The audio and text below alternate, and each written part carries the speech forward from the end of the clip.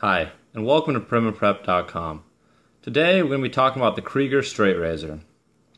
Now I really like doing these reviews because I really like talking about these great straight razors and how much I enjoy them and what great shaves they provide. But unfortunately today I'm not going to be able to do that because I'm going to have to give you my honest opinion on this razor, and it's not all positive. Actually, mostly not positive. In the straight razor market, there's a lot of cheap knockoffs, and they're generally manufactured in Asia. They try to imitate the Dovos and the Bokers of the world, but they're just cheaply made, inferior materials, and they just provide a horrible shave. And this is one of them. At first glance, though, it looks really nice. Got a cool emblem on there. The scales are pretty cool, kind of got a abalone shell look about them. The blade at first glance looks okay with the logo Kriegar on it. Got that Kriegar, German sounding name. But after that, as you start digging into the details, you'll find that it's just subpar. First, I guess we'll dig into the sharpness.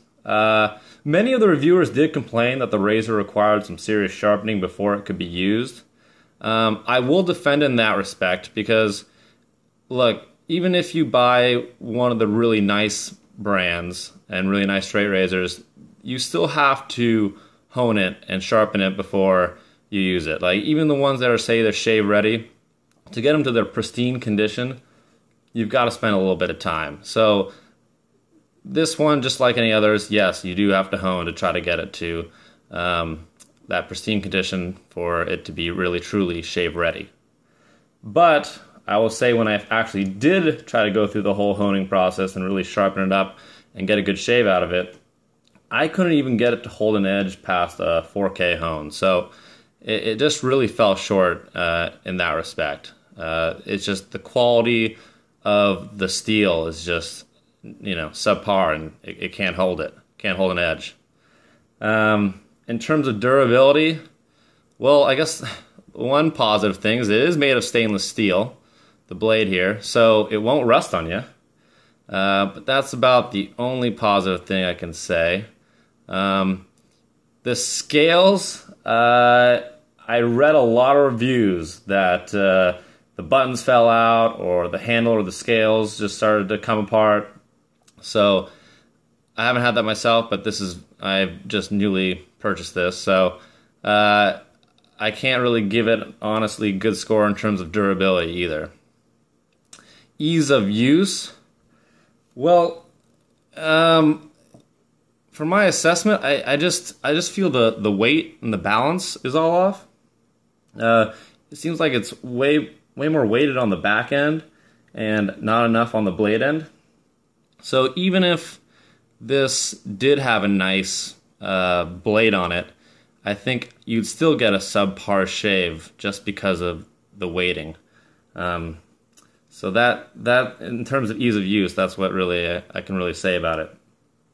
The only real positive aspect of this razor is its price, and I think that's the big allure for everybody. It's between $10 and $25. So, but I know it's super inexpensive, and that's what's so attractive about it. But I really still think, even at that price, that's a huge waste of money.